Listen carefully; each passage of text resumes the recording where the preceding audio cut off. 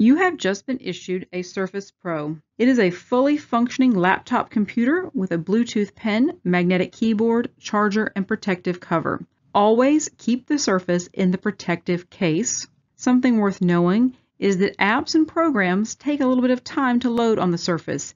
It's not as quick as perhaps your phone. Important information: if you have any problems with your Surface, the pen, the keyboard, charging, the case, go to the help desk or submit a help desk ticket.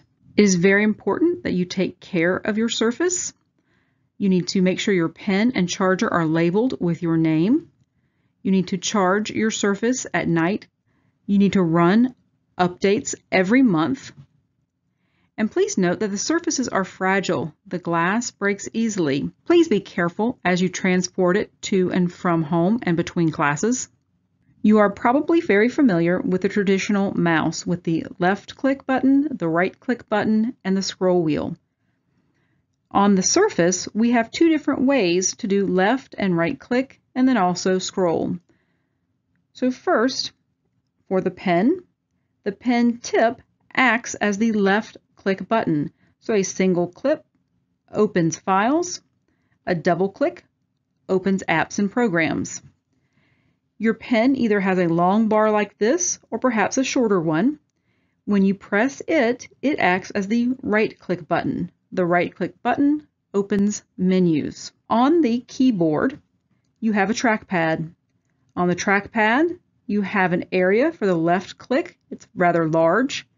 And the smaller area is the right click. If you would like to scroll, place 2 fingers on the trackpad and pull down or push up.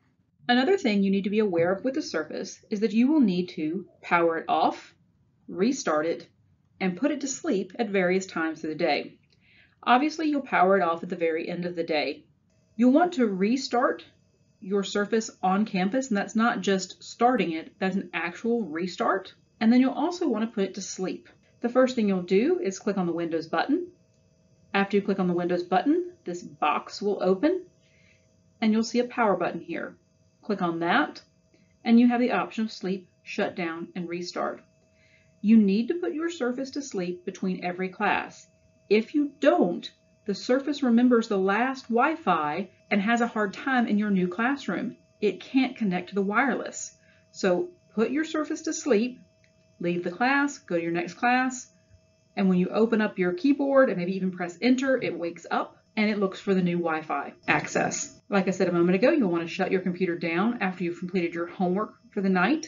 And then at least once a day, you'll want to do a restart. If you notice your Surface is acting sluggish or slow, things just aren't working right, you'll want to do a restart then as well. Opening programs not found on the desktop can be a little tricky in Windows 11. So what you'll do is press the Windows button. You can check out the pinned that show, and these are the pinned to start. If you want, you can search all the apps by clicking All Apps right here. Or if you start typing in what you're interested in, like Word for Microsoft Word, it will pull it up. So that you don't have to search for programs all the time, especially ones you use a lot, like OneNote, Teams, and Outlook, you can pin them to the taskbar. That's that little bar in the bottom middle. The easiest way to do this is when a program is open, you'll right-click on the icon. You can do that either with the pen or the trackpad, and then you'll select Pin to Taskbar, as shown right here. Pin your frequently used programs like OneNote, Teams, and Outlook to your taskbar. Every time we open a program today, pin it to the taskbar. And if it turns out you don't need it there, you can always unpin it later. Now we're going to sign into the device. Press the Power On button. For some of you, the Power On button is in the top left on top of the device. For others of you, it's on the right side of the device. This is only the Power On button. Do not use it for power off, sleep, or restarts, as it does not give your Surface enough opportunity to go through its processes and could damage your work. So you'll have this opening screen. You'll swipe up or hit enter to sign in. You should see your name where it says Testing Docs here, and then you're going to put your password in. It involves your student ID number, and your advisor will tell you this in a moment, what your password is. At some point, you'll be asked to change it, and it's very important that you do so for security reasons.